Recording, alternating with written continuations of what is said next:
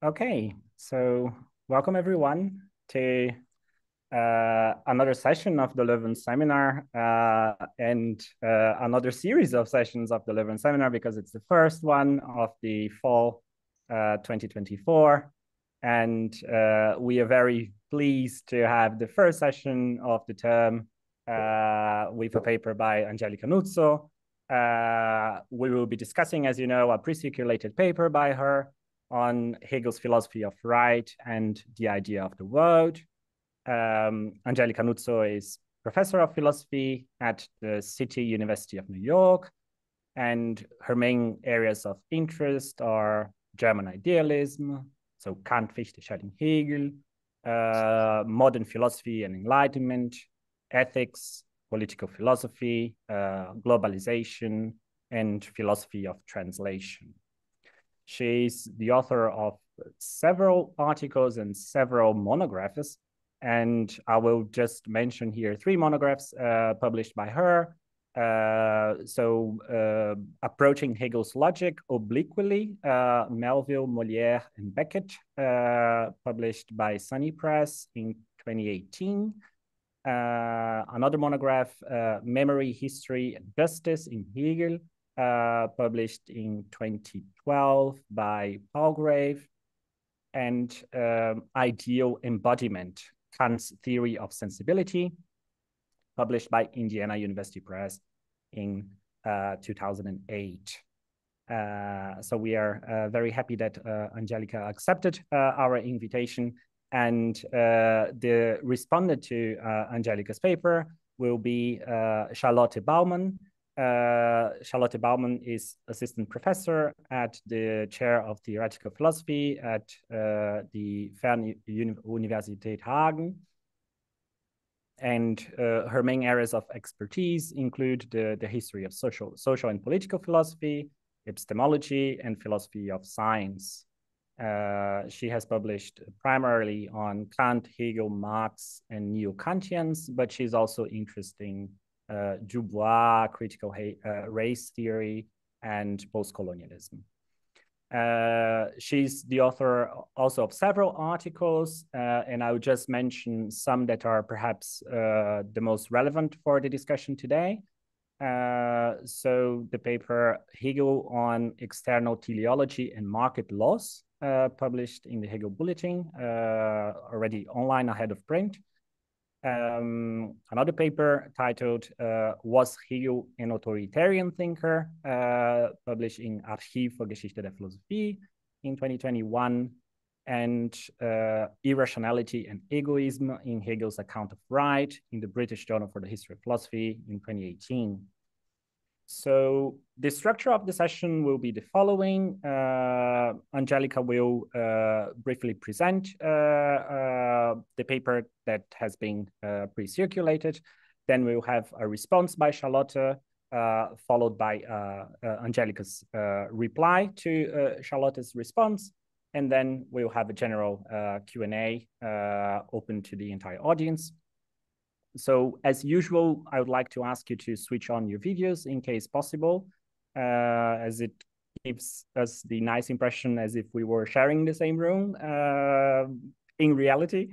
And after the session, we will leave the Zoom meeting open for informal conversations, and you're all warmly invited to stay connected for this as well. So thank you, Angelica, and thank you, Charlotte, for kindly accepting our invitation. And Angelica, please, the floor is yours. Okay, well, thank you for the invitation. This is always a pleasure to be in this Leuven seminar. So I'm grateful for you to put it together during the years now. Okay, so just to summarize a little bit what I'm doing and what my interests are in this essay, I'm really looking at a general question, which is really the question of what kind of theory is Hegel's social political theory consigned to the philosophy of right, because many interpretive debate really go back to lack of clarity as to what kind of theory is Hegel's theory. In particular, I set it with Hegel against two models of political theory. One is the idealist, utopian one that is exemplified for Hegel by Plato and Kant. And on the other hand, against the historicist positivist school of right, and Hegel's reference here is usually Gustav Hugo. Why do I do this? Well, Hegel's theory of the state and the political reality is a theory that Hegel underlines has the idea of right, the idea of the state as his topic. So what's the difference between Hegel's theory centered on the idea and idealist theories? On the other hand, we all know that the philosophy of right culminates in the moment of Weltgeschichte. So history and a philosophy of history is an integral part of Hegel's theory of right. So what is the difference here between Hegel's idea of the historicity of social and political structures and the historicist school? In order to set up my position, I look at a central passage of the preface of the philosophy of right that has been commented on a million times. And that's the passage that claims that what philosophy is the comprehension of the present world, gegenwärtige Welt. Now, usually the literature insists on the dimension of the present and hence on the historical dimension of the philosophical comprehension. Instead, I really want to draw the concept of the world to the center and really look at what is the world for Hegel.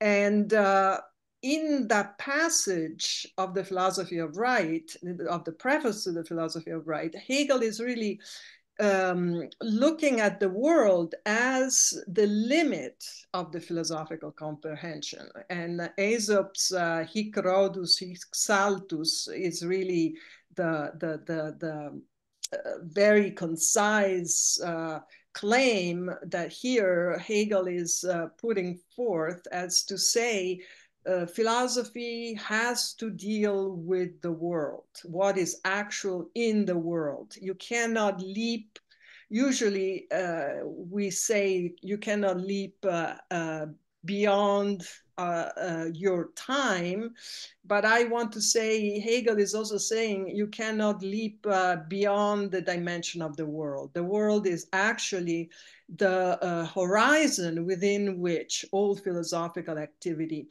is inscribed. And that is, I think, something that is certainly not self-evident. Why shouldn't philosophy be concerned with something that is not in this world? But I think Hegel's claim is a very strong one and a very interesting one. So bringing the concept of the world to the center, I look at the two other places in order to frame Hegel's position. One is the development in the Kantian critique. So what interests me is really to see how for Kant, we're dealing with at least two different concepts of the world. One is the more scholastic one. The other is the what Kant calls a cosmic conceptus cosmicus, and that is a moral concept. Okay, so I look at that passage of the Architectonic of the Doctrine of Method, where Kant is saying the concept of the world hints at die ganze Bestimmung des Menschen. So it's really an ideal that has a kind of moral determination. And importantly, the concept of the world in this sense is necessarily disjoined from the concept of the world as the world of nature. But I also look at Hegel's criticism in the positions of thought towards objectivity of the metaphysical and the empiricist concept of the world.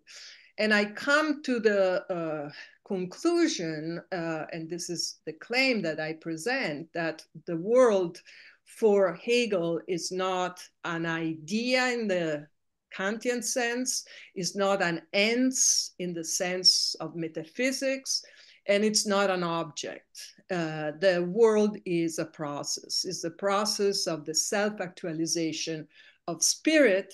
So I say objective spirit is precisely the process of the world. So this is why the philosophy of right is really the place where we find Hegel's theory of the world. So that's why I call it a political cosmology. So I want to say this is sort of where the cosmological problem somehow ends up with Hegel. It ends up within the realm of spirit and within the realm of spirit self-actualization.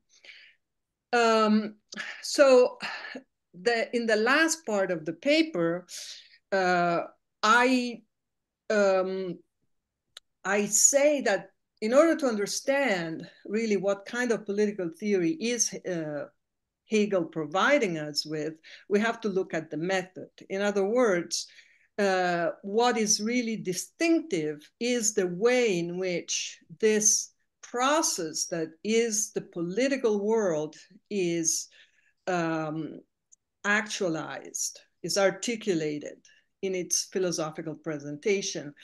And here I look at the first section of the philosophy of right, where Hegel says the topic of the philosophy of right is the concept of right and its realization, its actualization or Verwirklichung, but also the process of its Gestaltung. So here I want to say, going back, and then I conclude, going back to the point that I was making before, what is the difference between Hegel doctrine that deals with the idea of the state, with the concept of right and its actualization, and idealist theories? Well, the difference is that the idea for Hegel is immediately actual. So it doesn't go to beyond the world into another ideal reality that is in need of actualization. And then I look at the second aspect, which is the historical dimension. And I say the distinctive historical cipher of the actualization of the concept is in this concept of Gestaltung, the way in which the concept gives itself not just Wirklichkeit, but also existence in the realm of contingent forms. There is a difference between the contingency of that Hegel makes fun of when he says, well, Fichte got distracted and just spent his time giving instructions of how to figure out the passport regulations. Those are contingencies that are purely contingent, and for Hegel, they have really no place in a theory of right. There is a difference between that and what is considered the contingency produced by the concept itself in its figuration. So this is the historical element that Hegel is bringing in. In other words, he's drawing a distinction between two types of historical: the positive historical, which is not a matter of philosophical attention, and the historical that instead is the historicity of the concept, and that's the task of the philosopher to disclose. So I think I stop here. Maybe I even went beyond the 10 minutes.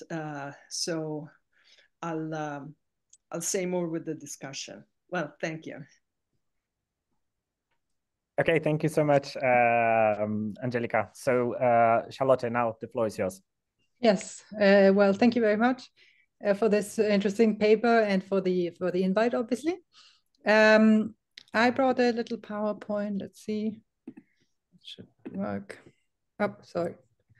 This is actually, wait a minute. What's that here? Okay. Can you? Yes. Yes, we can. Okay, perfect. Yeah, so I can say, well, I have a lot of sympathy with the problem Angelica is raising, and I agree like with the way she's framing it. Maybe I'm not sure if I agree with the solution, but what I'm going to do is just paraphrase the issue, the solution, and maybe the doubts or questions I have about the latter. Okay, sorry. Hold on. Sorry, a little. How do I go like this? Okay. So the issue, as I would frame it, I would say like, how do the following elements fit together in Hegel's social philosophy? There's this descriptive and the normative element, the historic. Both elements are always, I'm using like three different kinds of framing it that Angelica also uses, but they're basically more or less referring to the same two aspects, right? So there's a descriptive and a normative element in Hegel's social philosophy. And I would say, well, you can translate it as saying, he talks about societies as they exist and societies, like what the best society would be or ought to be, right? That's a normative element. And then he talks about social, like the society as historically and logically grounded. So the social as it has come about factually in history, as opposed to, and as well, and he talks about the social as it is, like would be most logically coherent, right? So there's those two aspects, and the third way of framing it is to say that it's talking about the idea of the state or statehood and the merely existent. Well, obviously they don't completely match always the two oppositions, but they're very close. So he's talking about the social order insofar as it incorporates the logical structure or standard that Hegel calls the idea. And he's also talking about aspects of social reality that emerged kind of contingently, that are merely there and don't really have any like logical grounding, so to say. And Angelica frames this, the problem in terms of these oppositions, I would say, and she opposes Hegel to alternative positions, which would be kind of, on the one hand, positivism, that you simply look at the empirical and affirm it, right, in a historicist manner, or what I've called a bad idealism or utopianism. Yes, because, well, yeah, now I have already a first question for Angelica because she sometimes talks about ideal theory. Even I checked it on the PDF and there was ideal theory, the word, which is maybe it's only a terminological issue, but it makes me think obviously of Rawls and this kind of ideal theory. But it also makes me wonder, like, whether Rawls is already doing something that Hegel is intending to do in a way, because he has this ideal, he talks about ideals in fiction, but he's also based on the actual world. That's a critique, for example, in Mills, right, that Rawls abstracts from the actual kind of capitalist, whatever, racist society. So there is something actual and something ideal, and that's kind of mixed. So I guess there would be a question of like whether it's important to first distinguish Rawls from the other bad idealists, and then Rawls also from Hegel. Okay, but I'm coming back to my main topic. So the solution that Angelica proposes it has like different elements, and I just jotted them down. So the world is spirit's world, and an activity or dynamic process that is holistic or anti-dualist and consists in a system within which philosophical reason is constituted and finds rationality in its objects or relations.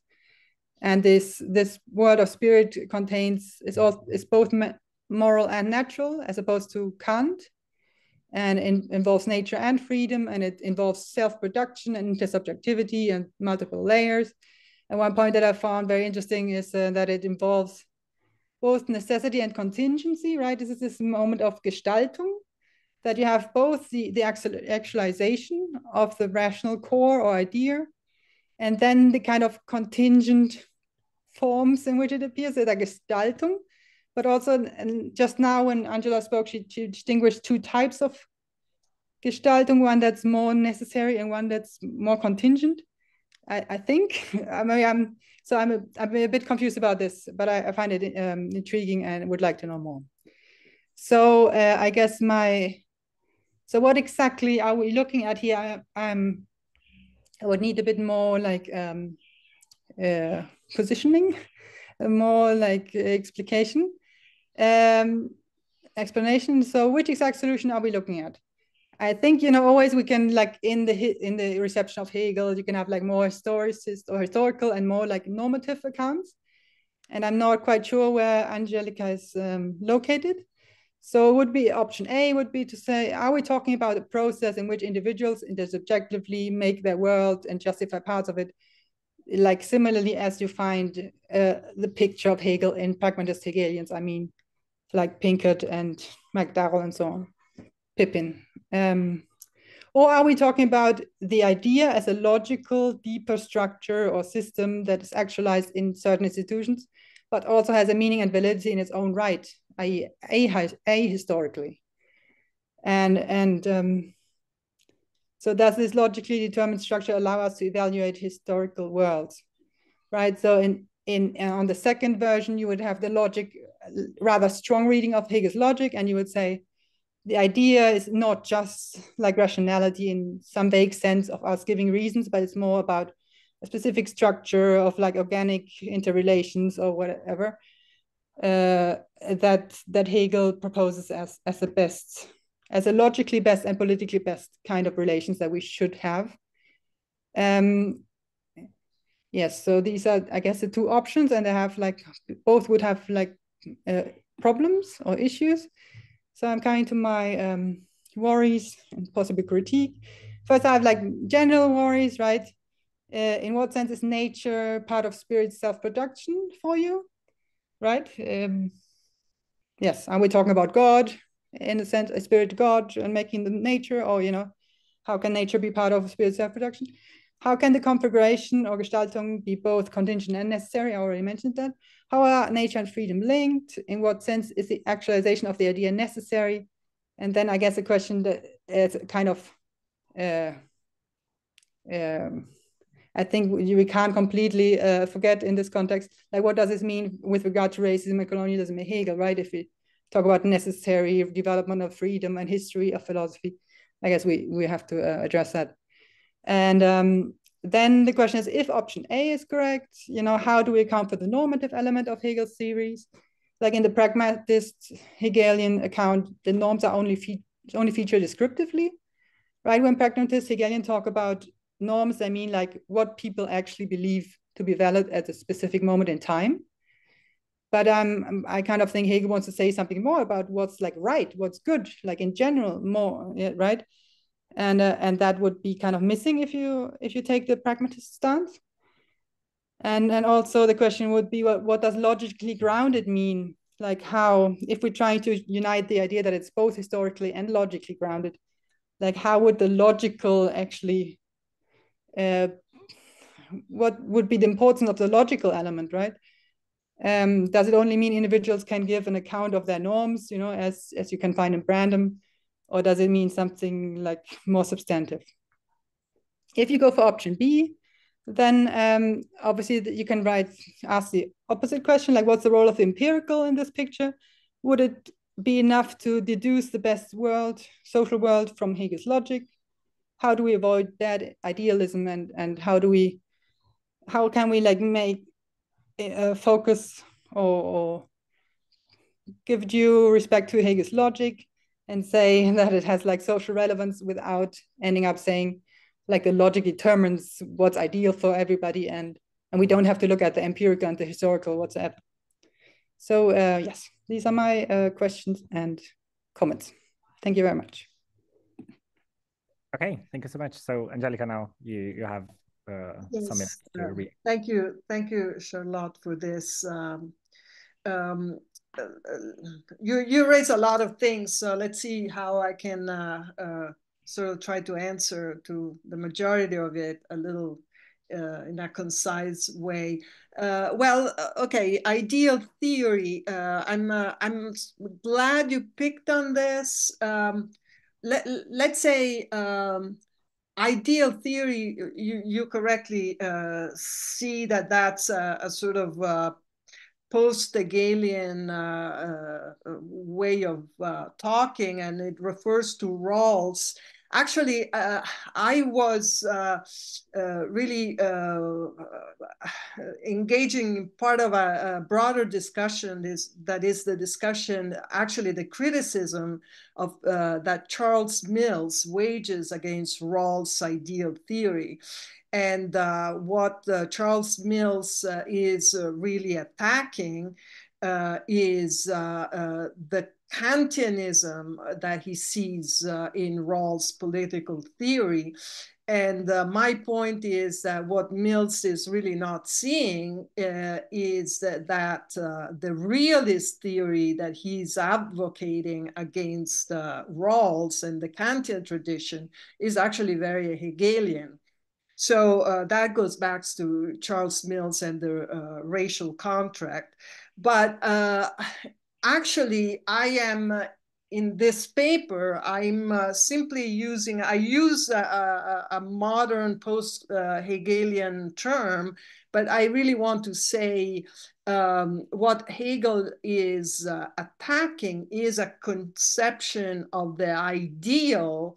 That is really the names that he brings up are Plato and Kant, and are really what Hegel takes issue with is really the idea that the good and the political state is something posited in an ideal world. And he's saying, even in the case of Plato, that's not the case, because as much as Plato was outlining the ideal state, that was actually, and I think that is interpretatively extremely accurate, was just projecting his own time into that ideal. He was projecting the qualms and the pitfalls of the Athenian democracy. So you can't escape the dimension of your own time and your own world, even if you're trying to do ideal theory.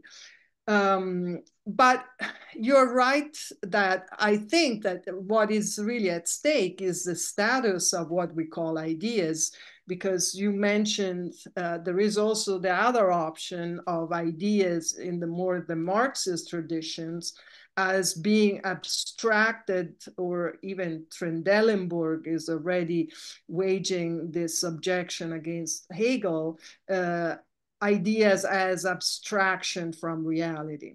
Okay, so that's one thing. The issue of Gestaltung, that's really what is something that interests me a lot. And I think I can tie that to your question with regard to necessity and contingency.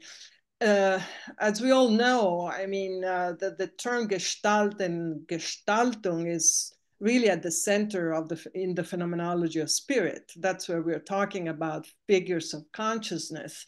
But actually, I think that the concept of Gestalt and Gestaltung is really crucial in order to understand what the difference between the logic and the so-called real philosophy is. Because the real difference between the logic and the philosophy of nature and spirit is not so much that one is abstract and the other is concrete.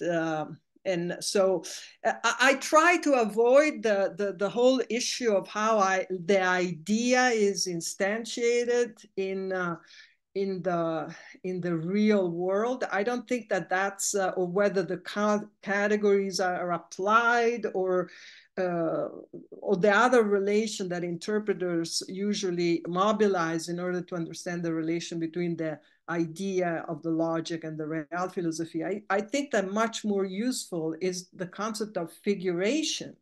So what Hegel is saying is, after the logic, the concept gives itself real figures.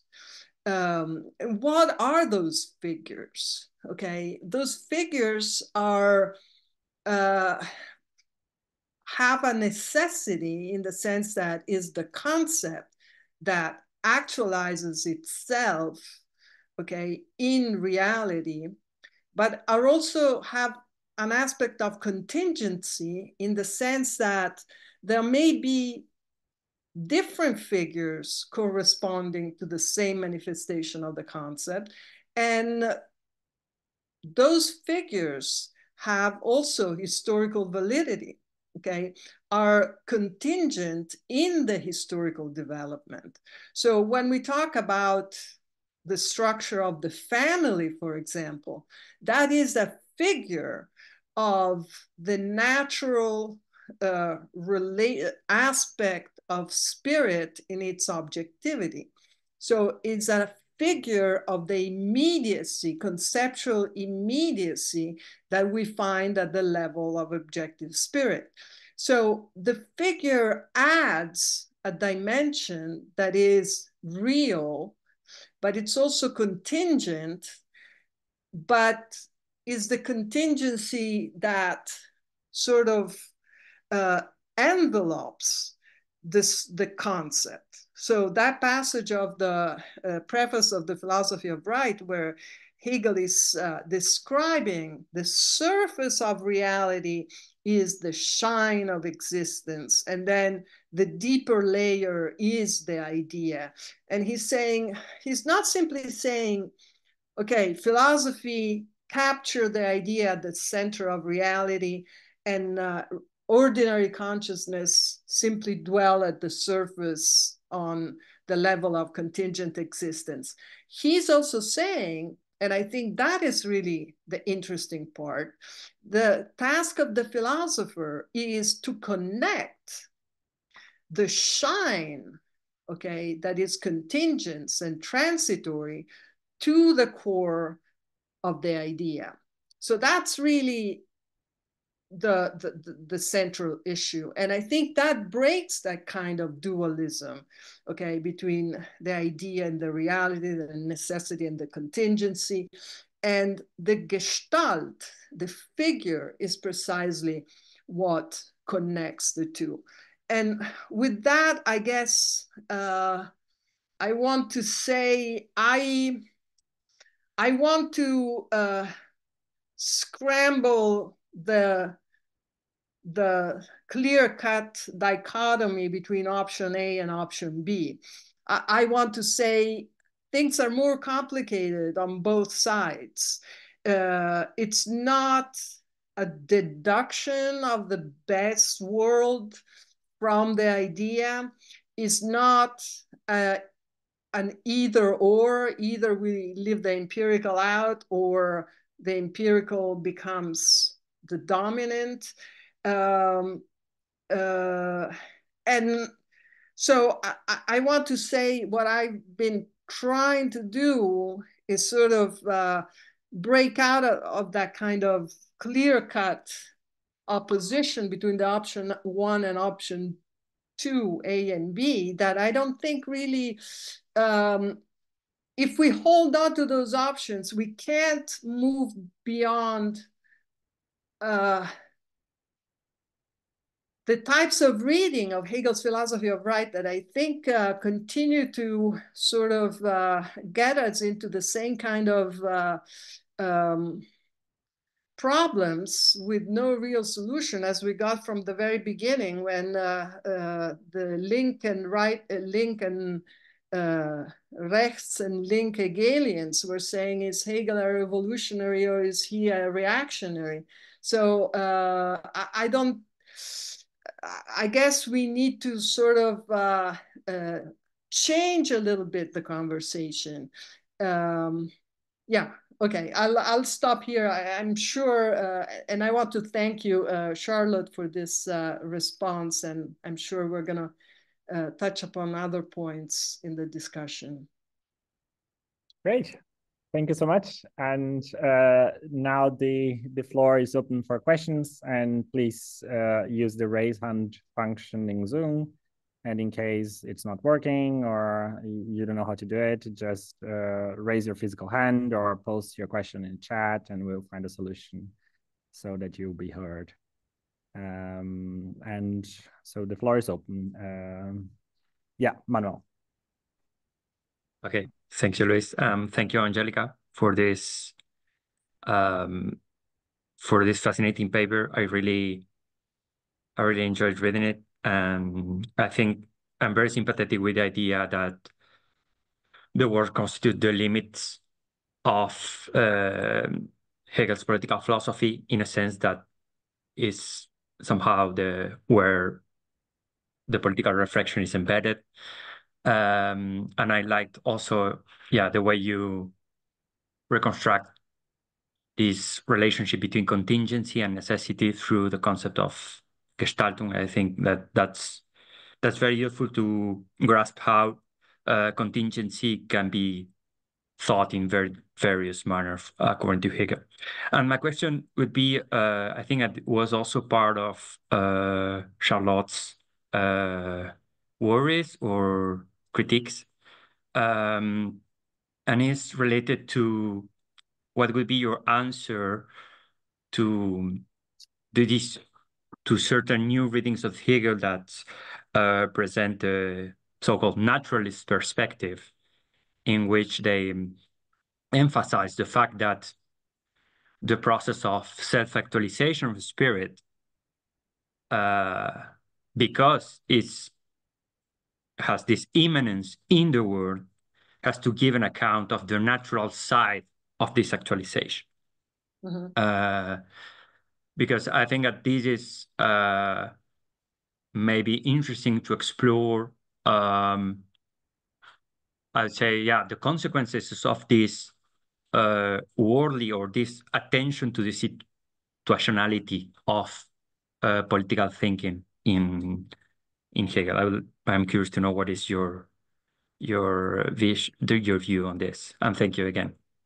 Okay, so basically the role of nature, that was the point that Charlotte was doing, raising too, in the self-actualization of spirit.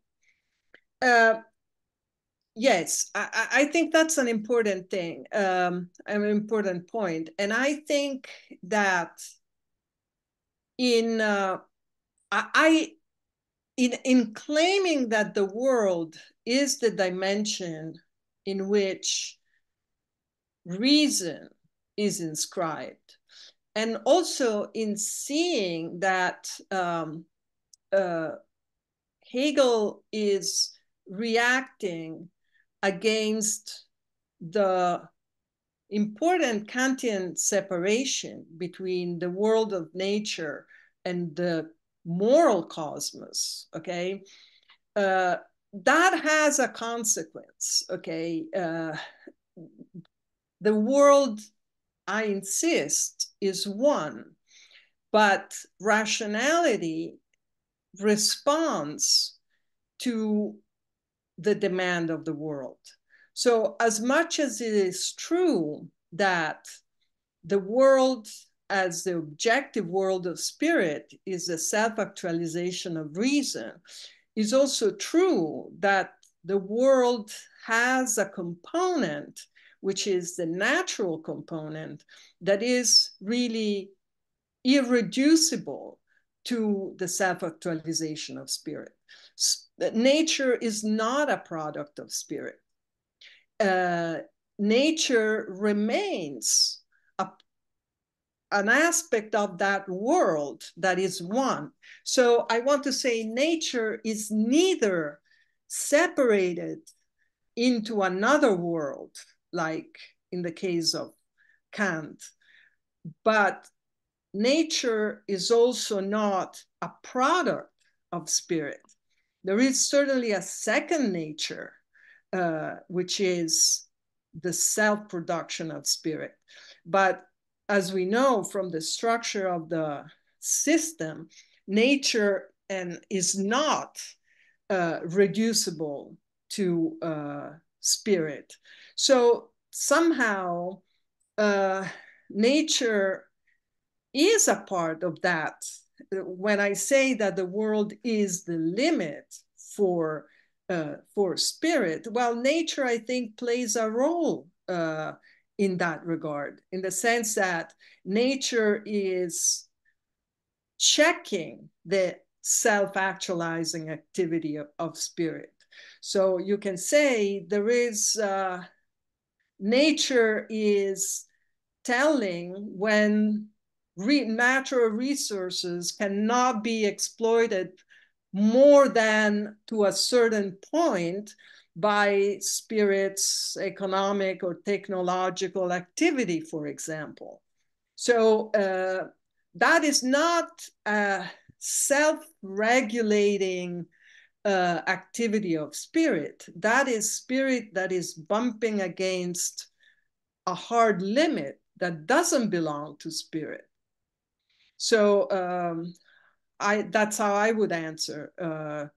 And I think that at the end of the philosophy of right, I mean, Hegel is dealing when he's presenting Weltgeschichte as the culmination of the philosophy of right. He is really taking into account a sort of more problematic development that is open-ended, and that's where the field of contingency, that is also a natural contingency, has free range. Okay. Okay, great. So Megan? Hi, can you hear me? Yes, we can hear you. All right. Well, thank you. Sorry, I missed some of the initial part because I was having some computer issues. But my question, I think, is along similar lines of what Charlotte asked about where does nature fit in, and the previous question was also pursuing that line. I'm interested in asking it from another side about where kind of time comes in for you, and especially this aspect of history, because it feels that the approach is why one worries about where's nature and what kind of contingency it's posing is because everything is posed far more from a cultural, historical kind of place, this position of immanence from which the work of interpretation is being done. And it just wasn't clear to me, when you make claims like the philosopher can't escape their time, or this question of immanence, exactly what is the notion of history that's involved there, which is also one where you're saying that the philosopher can, at another point you said the philosopher can get past time but not the world. So it seems time is not part of the world. Is time part of nature? Is there a time of the world in your sense of the world? What is this historical aspect at all if it's not a sheer presentism? Okay. Thank you. Maybe there was a little misunderstanding, or I wasn't clear enough. No, I didn't say that the philosopher can get past time. I was really commenting on that passage where Hegel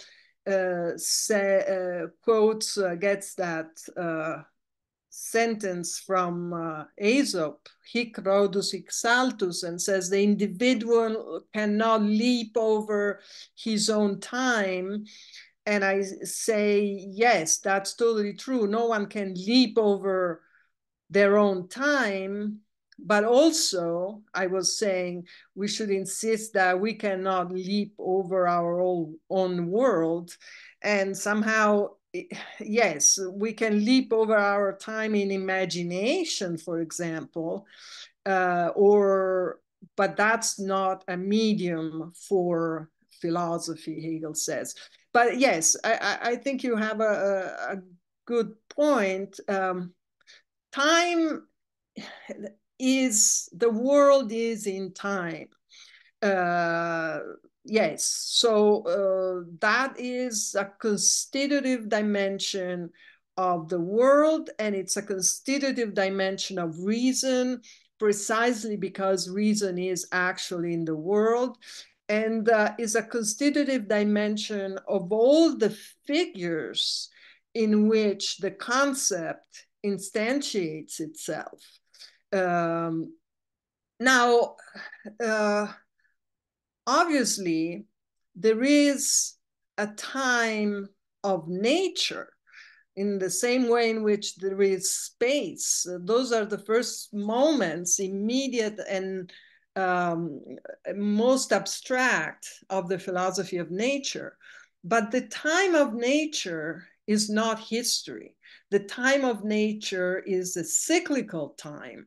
So when spirit comes to the fore, spirit changes. The time of spirit is different than the time of nature, in the same way in which the space of nature is different than the space of spirit, okay? And and spirit builds on the space of nature and builds on this time of nature, but history is properly the way in which spirit actualizes itself. Now, the idea of history, I mean, the world, the German word Weltgeschichte, okay, it's also important and interesting, okay, and it's not Hegelian. I mean, all the contemporary use that term, but that is the universal dimension of history, in the sense of, here there is an element of space, really, is the time of spirit that embraces, okay, the different geographies of nature as well, okay, is a history spread through and across the whole world. And here I want to say that is what a first signal of what history is. But history, that's what I spell out in the second part of the paper, history doesn't move as one. There are many different times, okay, within history. History is not just one monolithic current. Has a multiple processes within it.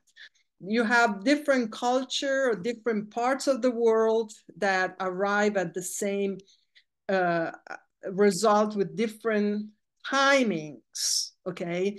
So this flux of history is not monolithic, but is internally differentiated. And on the other hand, we shouldn't forget, okay, the Hegel's main idea of history, or Weltgeschichte, that has something to do with the actualization of freedom, okay? History is the process of self-actualization of freedom. And now, what is important in Hegel, as opposed to all his contemporaries, is that for Hegel, the subject of history, okay, is the political state. Okay, so for Hegel, the agent of history are political states. History is made by, is political history, okay? And that is really why, the reason why the Weltgeschichte is the last moment of the philosophy of right, okay, after the presentation of the state. So there is no moral goal to history. The goal of history is not the highest good, okay, but it's the self-actualization of freedom. So I don't know if I answered your... If I can just quickly, you brought us, I think, to the point that is the most pressing for me, that if you pose it in those terms, then philosophy, especially in the encyclopedia as part of art, religion, philosophy, it's not clear if that's part of the time of world history, right? And that's an old kind of a problem. Where is this absolute spirit? Is it part of the process of world history or not? And so I feel like you brought us to that point. And the other interesting thing that you're saying, this kind of more less in the phenomenology and more in how the later Hegel starts thinking, especially as he's having to deal with world history herders, with the pressure of all the Orientalists essentially on his mind as well. And you're thinking of this more multi-layered kind of history instead, rather than just one linear march of freedom. So I mean, I don't have a question except how do you sort of, what's the answer kind of a question over there between the objective spirit's ending and philosophy, which is supposed to be for you in some sense an imminent part of objective spirit and the idea of the state as it's unfolding, etc. But yet it's supposed to be at another place. And I know, even when you were talking of Plato as a kind of a cultural critic rather than as just an idealizer, you are still trying to stay on this side of the line of the philosophy being part of world history in some sense, but it also seems to transcend it. And that's a place I'm worried about. Sorry for the long question. Yes, yes. Well, I mean, you're just formulating in another way the sort of tension or the problem that you find Hegel himself formulating in his at the beginning of his lecture on the history of philosophy. And he's saying, well, this is exactly the problem. How is it possible that philosophy deals with an idea that is eternal and structures of truth that are eternal and unmoving and unchanging, but at the same time has a history? Yes, philosophy deals with history that is objective and worldly, but at the same time is eternal and absolute. And so the way I read this is really to say the forms of absolute spirit are dimensions of objective spirit. Art, religion, and philosophy are completely incomprehensible outside of the structures of objective spirit, outside of the structures of the Sittlichkeit, of the ethical world. And that, as far as contents, of course, but also as far as form, because, and that is the reason why art, religion, and philosophy have a history, okay? So, but at the same time, okay, conceptually or systematically, art, religion, and philosophy grasp something, okay, a dimension of truth that is not reducible 100% to the temporality of the ethical world and history. There is a value, and this is what the absolute, okay, is, that exceeds the structures of the ethical world, okay? So in the sense that there is a value, okay, to the forms of I don't know, Greek art that although that specific form cannot be understood except under the specific conditions of the Greek world, that form or that artifact speaks to later civilizations and speaks of a truth that is also completely free of the historical contingencies. So I read the absoluteness of the form of absolute spirit, really simply in the sense of being both radically conditioned by the temporality and historicity of the objective world, but also somehow exceed that world. But you cannot understand philosophy unless you put the philosopher and that theory within its own time and world. So that's really how, yeah. Okay, great. So Sina. Thank you, Professor. I really enjoyed reading your paper, and thank you for your presentation and Charlotte's comment. It really helped me to better understand the core arguments. So my question is about the position of immanence that you described in the paper.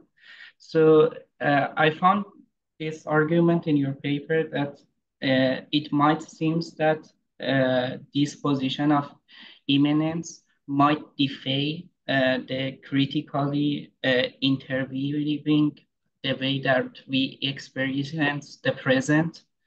So yeah, my question was how it wasn't really clear for me how we can answer this critic, because yeah, there's no doubt that there's something wrong with how we experience the present time, because you know there are two major wars right now in the region, and maybe this idea of this position of immanence where the whole things somehow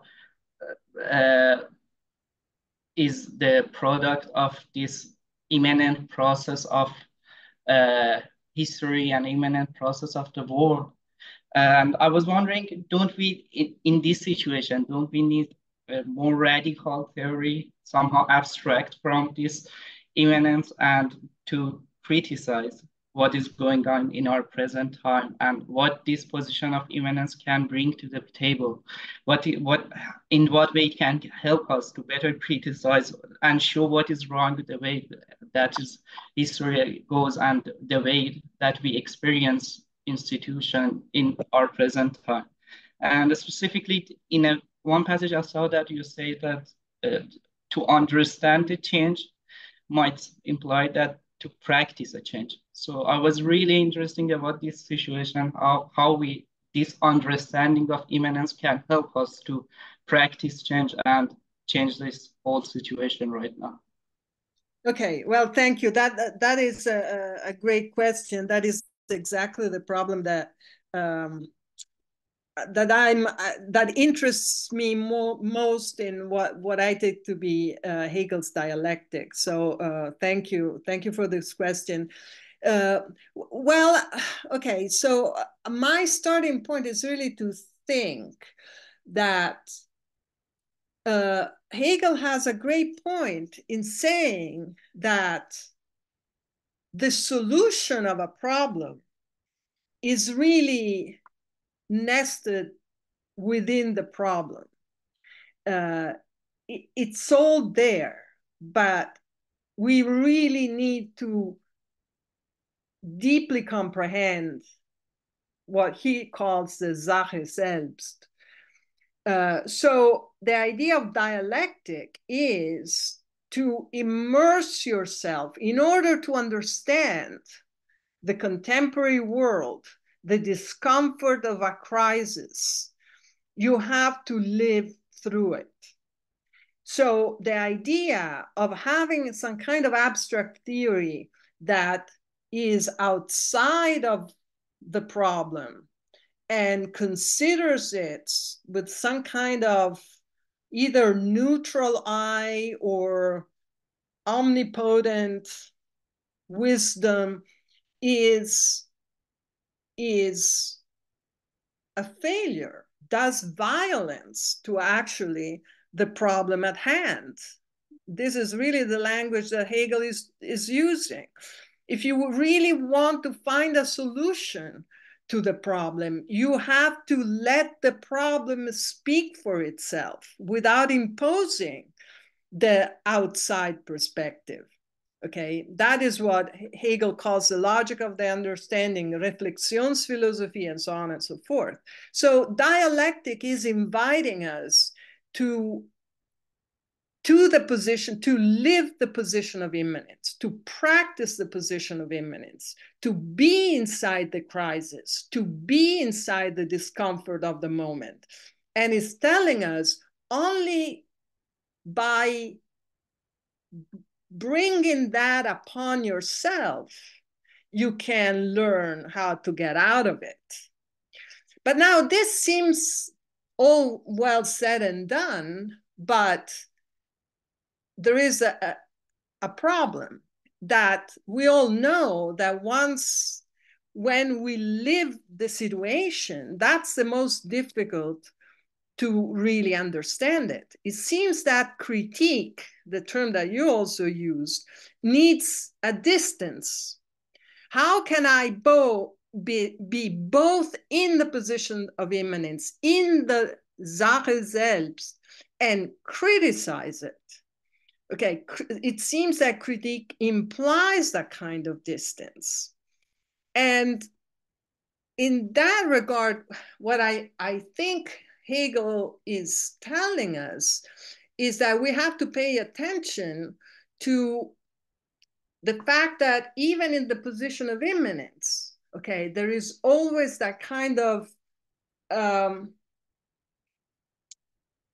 movement that it's not at the same speed, okay? That's why Hegel is saying philosophy paints its gray on gray only when a shape, a gestalt, okay, of the world has done its course. So within the position of immanence, we have to, that's what I take for Hegel, the task of philosophy is to understand when things have done their course and something new is emerging. So what he's saying is philosophy has to develop a sensitivity to the processes of the world and understand, okay, you mentioned wars, and we're saying, well, phase 1 and phase 2, did something change now? When something changes, that's what is breaking the position of immanence and allowing us to retrospectively understand that perhaps we are at a different point in this process, okay? Maybe we are better off, maybe we are worse off, and we can't keep living with the same solutions. Maybe we have to find a different answer to the problem because we are at a different place. So I'm saying the position of immanence, we have to embrace it. We can't leap outside of it. That's an easy solution. But within the position of immanence, we have to be able to mark different orientation points. Today was different than a year ago. How? And can we still live in the same way as we did a year ago? Okay, so this is what Hegel is saying. Forms of life are normative when they are alive. When they are dead, they are no longer normative. It's what he calls the dead positive. So institutions work only to the point that spirit lives in them. When they are no longer vital, they become positive, and positive the positive is the dead, is what produces forms of violence, is what we have to liberate ourselves from. So this is to say, I don't know if I answer or began to answer. Oh, that was great. Thank you. Okay, great. That is really good. Karin. Yes, thanks, Angelica, for a very interesting paper. My question, I think, is very close to Sina's, one of my former students. So, Sina, I very much appreciate your question. And so I'll try to address it from a somewhat different angle. Yes, so I very much agree with your basic point that we need to see how Hegel in the philosophy of right wants to avoid these two extremes, yes, of utopianism and historicism. And this means in a way that he wants to avoid a perspective that prioritizes the future, yes, as we do in producing a kind of utopia. And on the other hand, a perspective that draws norms from the past, yes, as in historicism. So that leaves us with the present, yes, which is also something that you mentioned. But in relation to your idea that we should focus on what Hegel means by the present world. But it seems to me that foregrounding the world, as you do in your essay, is not really sufficient because it does not allow us to appeal to particular criteria, and hence makes it very hard to see how we could adopt a position from which to criticize certain forms. And while I was reading your text, I was struck by the fact that you in different pages, on different pages, suggest that the world itself can provide us with criteria. And I think this is a reason for questions or worries, because it could be aligned with a naturalism or a type of approach where everything that actually is or has been can provide us with norms. And now in your answer to Sina, you made this difference between forms that are alive and forms that are dead and belong to the past. But I think that we might need a more specific conception of what it is in Hegel's philosophy of right, and more generally in Hegel's philosophy, that functions as the norm. Yes, and so you say, for instance, at page 9, the world is the ultimate test of the powers of philosophical rationality. And further down, you refer to the world as touchstone or judge. Mm-hmm. And I find this, to be honest, I find this puzzling and even somewhat worrisome for reasons that also have been addressed by earlier participants. Namely, shouldn't the touchstone be reason? And of course, we would then have to further determine what is meant by reason. But to assign to the world the capacity to offer criteria for our reflections on what's going on seems to me somewhat problematic.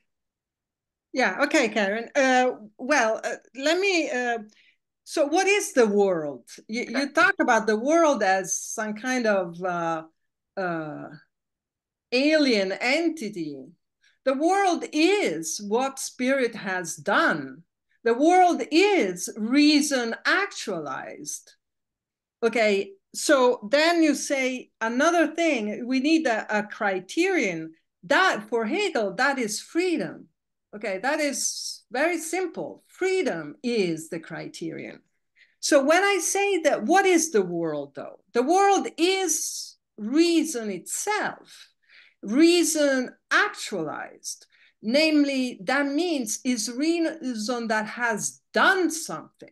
When I say that the world is the test of reason, I mean it in a very pragmatic sense. I mean it in the sense of what reason has as a project, okay?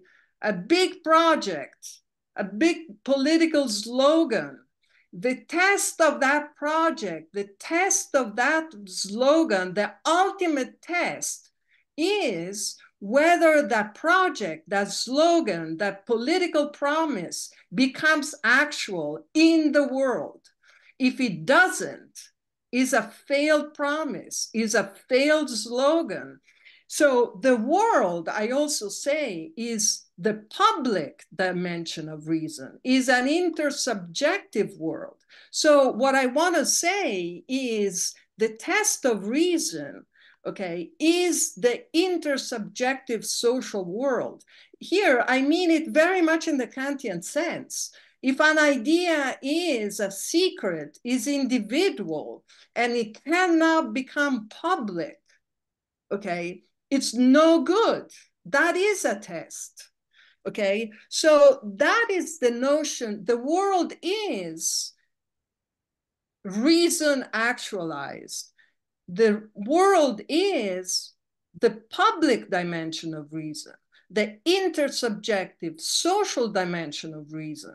So when I say the world is the test, I mean reason that is only in itself and is not, like in the language of the phenomenology, in and for itself, in the public objective world, is not rational. Okay, that is what it means that the rational is actual and the actual is rational.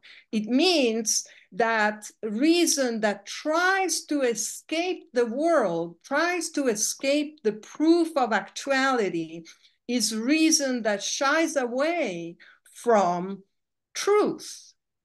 And now freedom is exactly that, is the capacity of self-realization. But what is self-realization? It's the capacity of meeting the other of itself, that is the intersubjective world.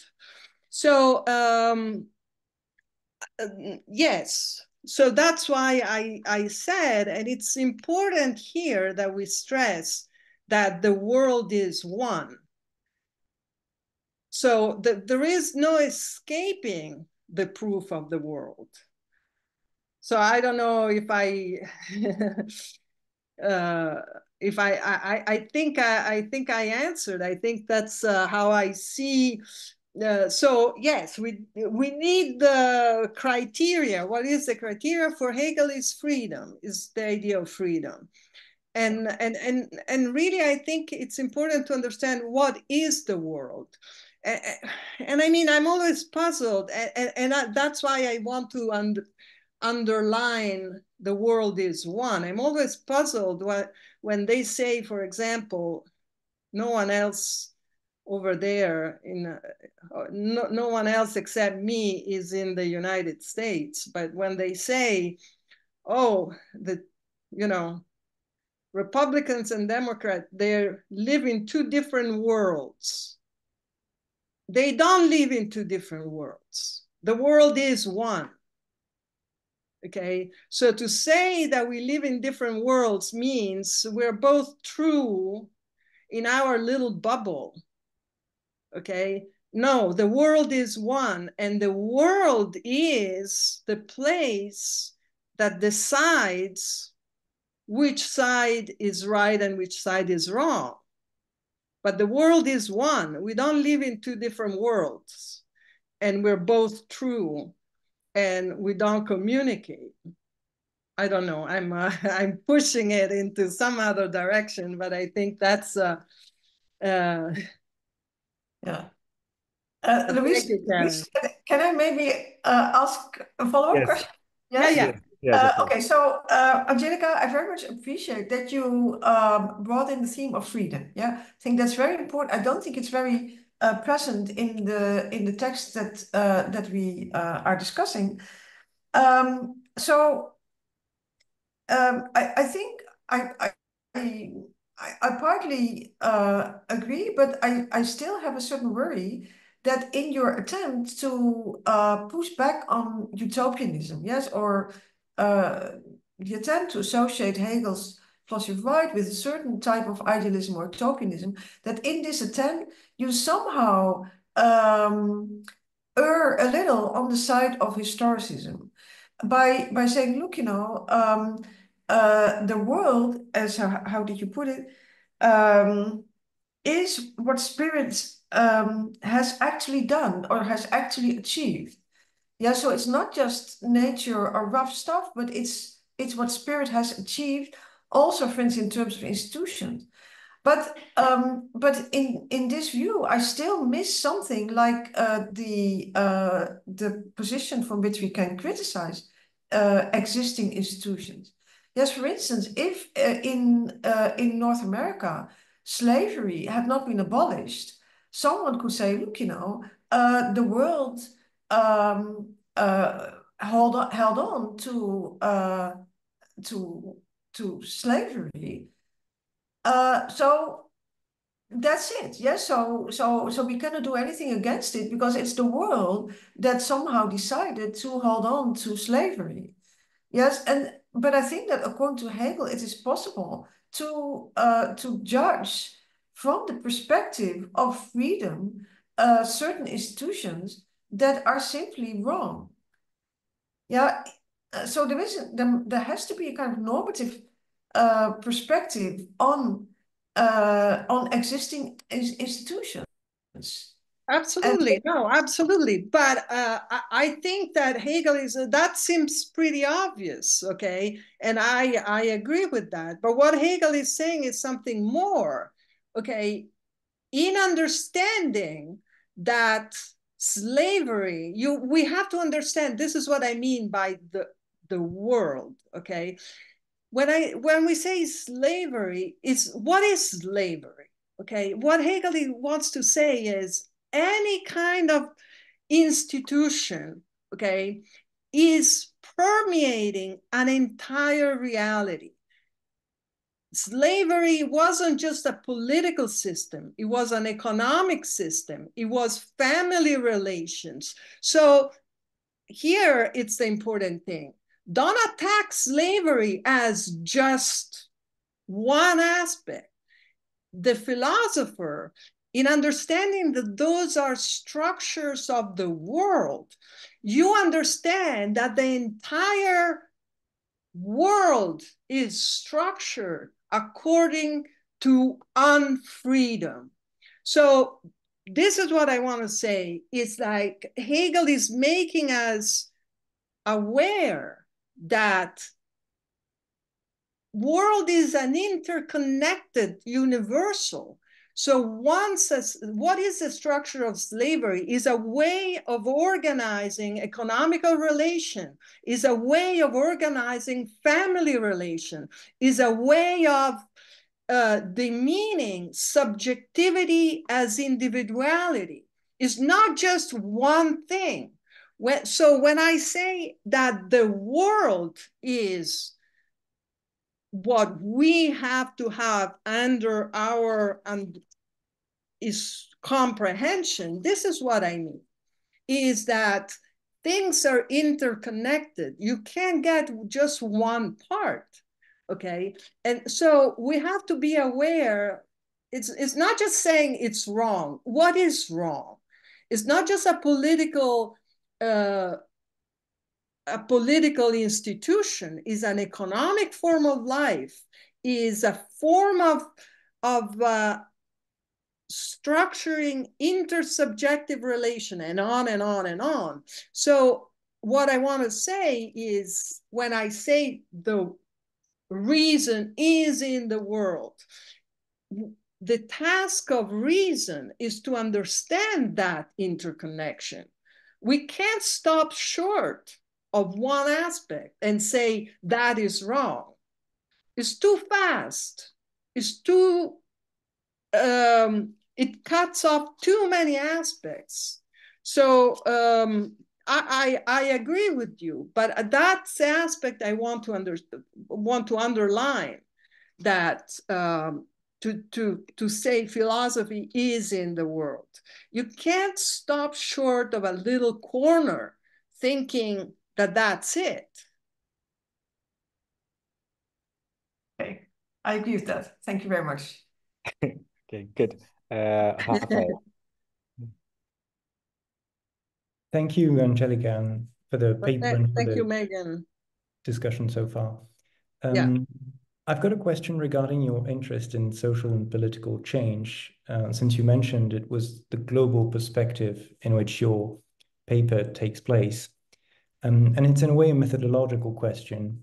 What are the reasons why you approach this question of change with the principles on the philosophy of right, with the rational structures of the objective spirit, rather than the lectures on world history? Because another option would be to start from the study of what is rational in the historical process. So shouldn't we start from considering directly the Weltgeschichte, in which we see contingency at play, in which we see in more detail the mix of mere Realität and Wirklichkeit, rather than the principles on the philosophy of right, where we mostly look at the Wirklichkeit of the state. And I raise the question, especially given that you have an interest for the current political context, as you remind in the conclusion of your paper.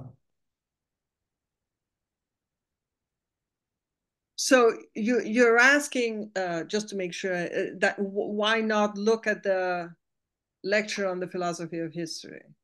Why not start with the lectures on the philosophy of history?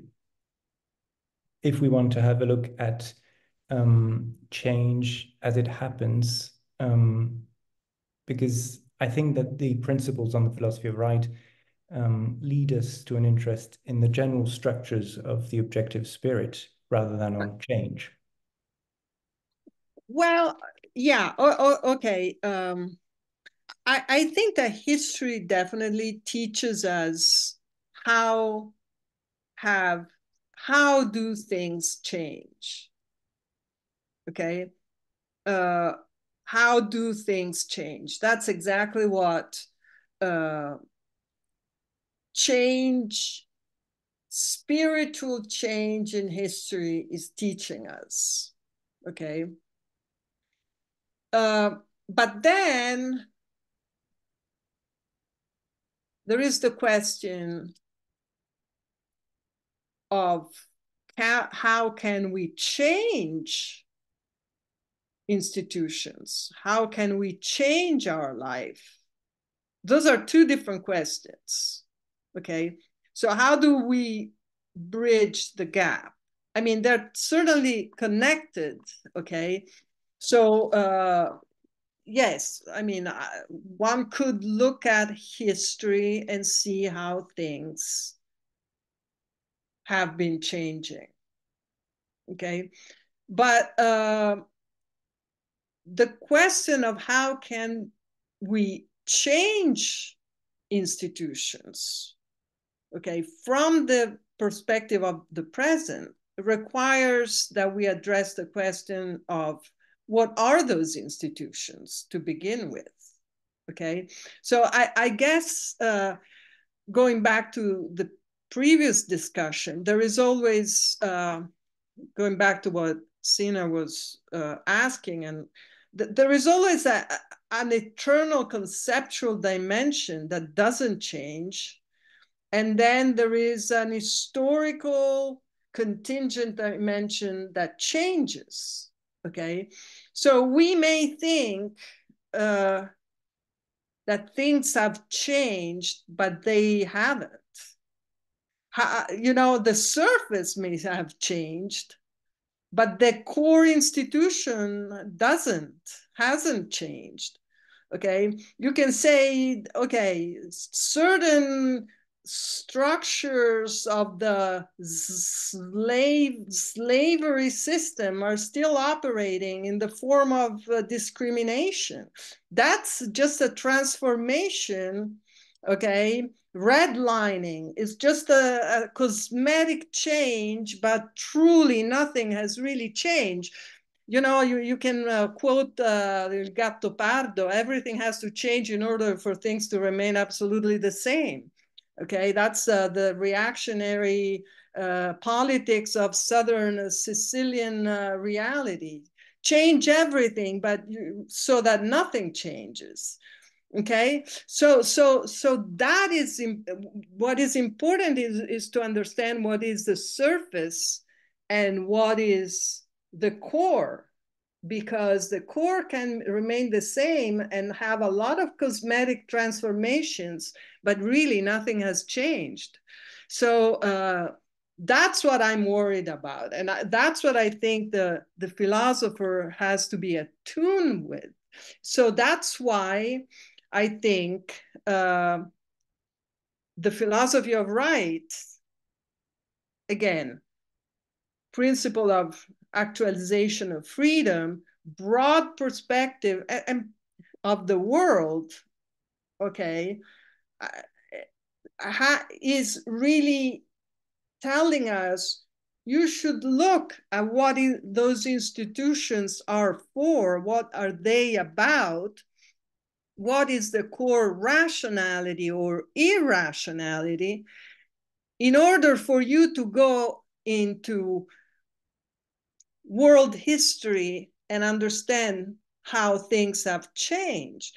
And you're going to understand whether this change is just a surface change, okay, dictated by, I mean, you can say, you know, look at the capitalist system, economic relations.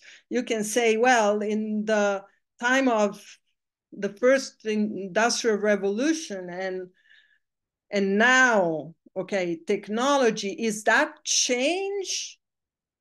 Okay, on a certain level it is, but it's hard to understand. Okay, we have to understand the level of external reality and the level of deep structures. I mean, that's actually what Marx has really inherited from Hegel. Okay, good. Yeah. Charlotte? Yes, thank you. I wanted to come back to this, something or two things you said now in the discussion. One is you talked about, I guess, multiple histories and having like reaching the same result at different moments in time. And like what I would say, maybe principles of freedom that can take different forms and gestalt and so on. But at the same time, you say like we have to be immanent inside the problem, live through the problem. And so the question is like, how do we know like that the result is going to be the same if everybody has to live through their own problem, which is obviously not going to be the same everywhere?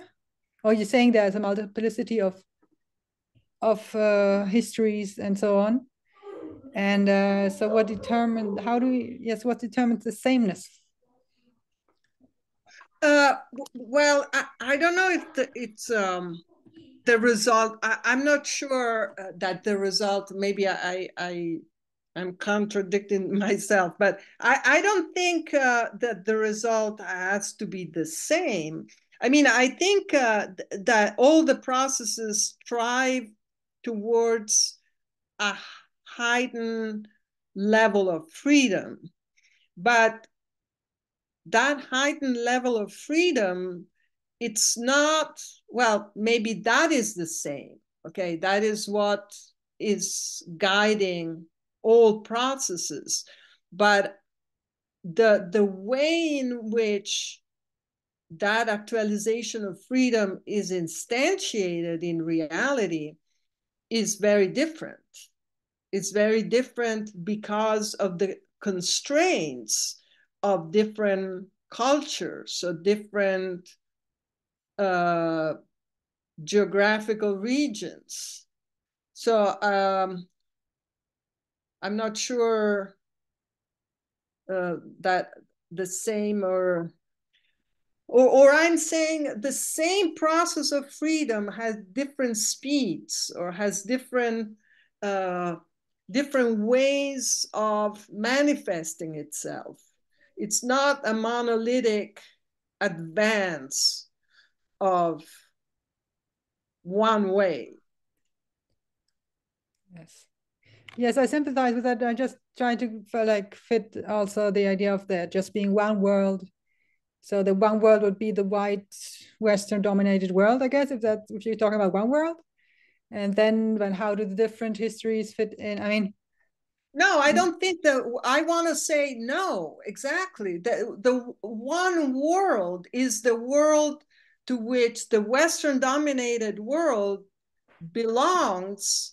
I want to say the West has to acknowledge that it is not the world, is only a part of the world.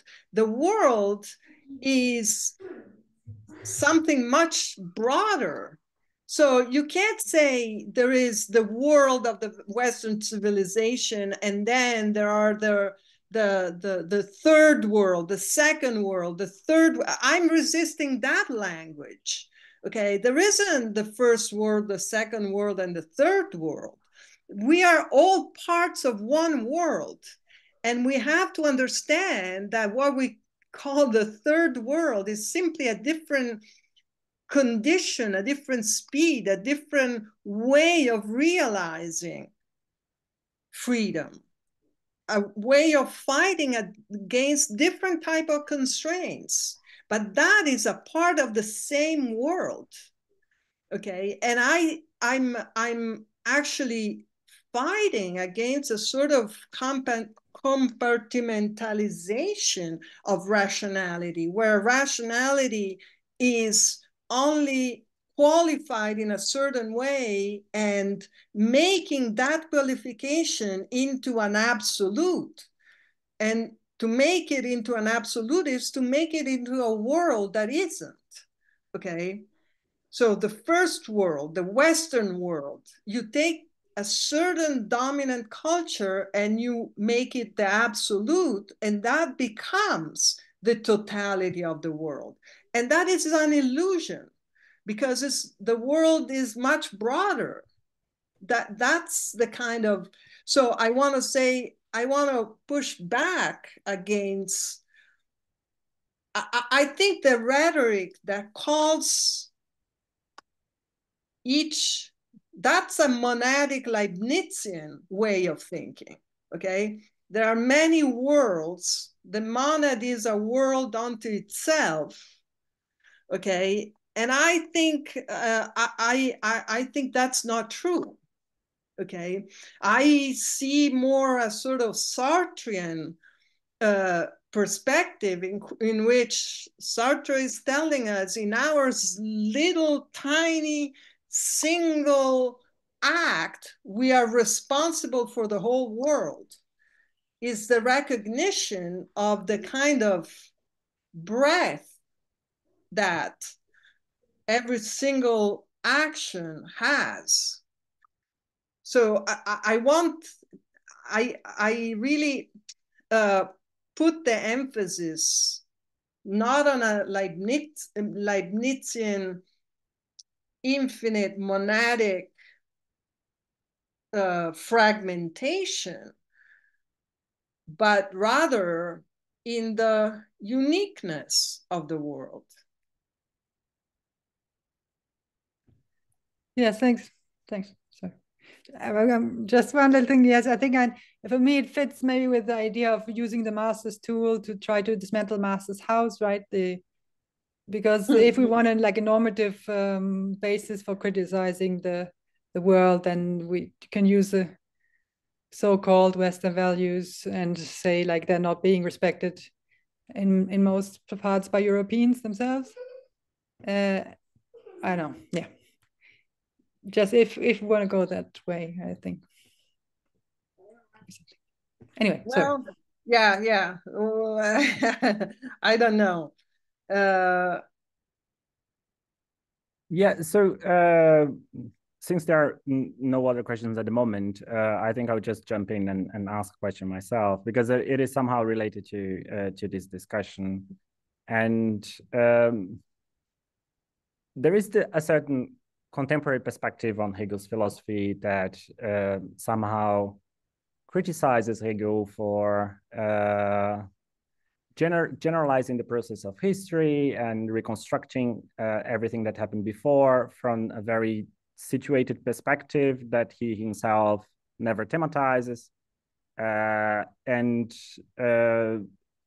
it seems that from that perspective, that on the one hand, Hegel is very skeptical about the possibility of leaping the position of immanence as regards history, as regards time, and this is very interesting.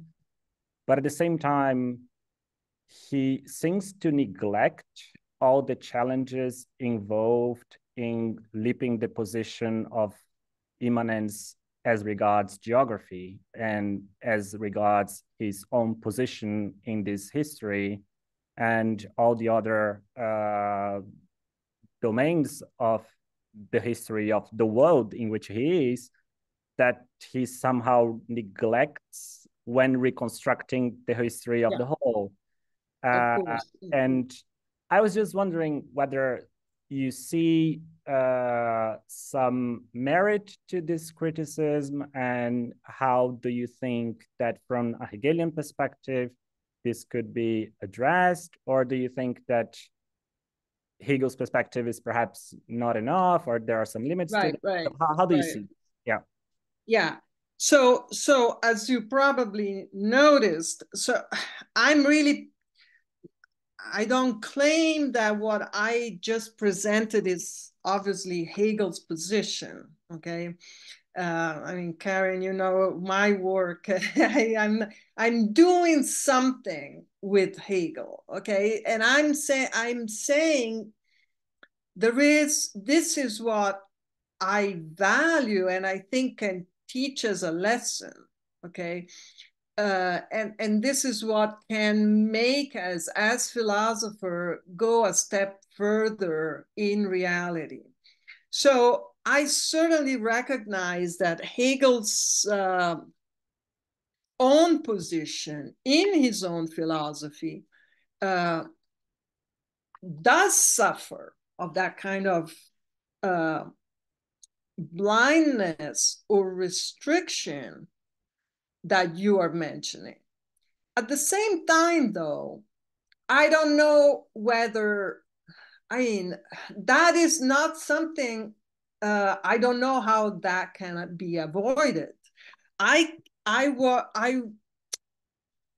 Let's say, I also am a little skeptical of the criticisms of Hegel, Kant, and all those guys that are carried out on the basis of, oh yeah, but they were just presenting the perspective of, the male, Western, aristocratic, and so on and so on, and all those kind of attributes.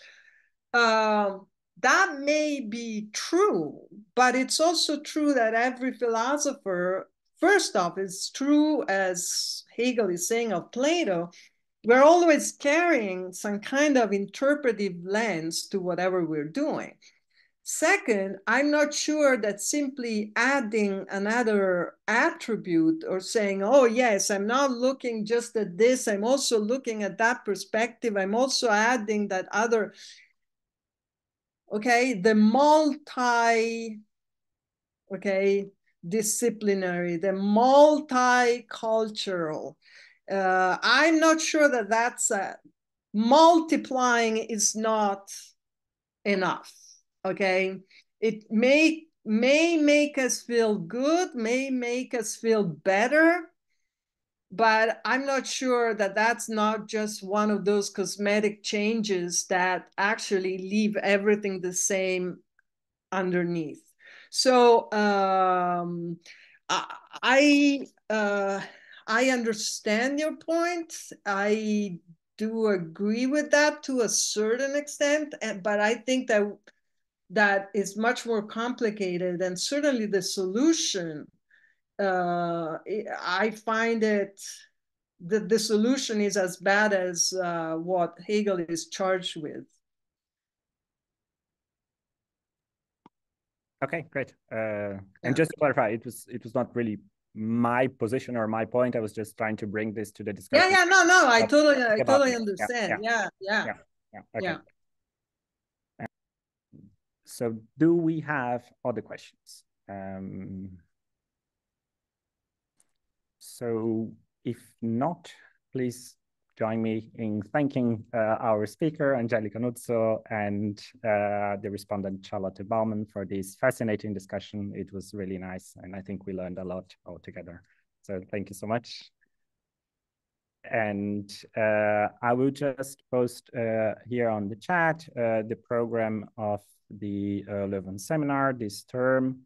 And the next session is very much related to this last part of the discussion, because it will be a book launch of a collected volume titled Fichte in the Americas, about the reception of Fichte's philosophy both in North and South America.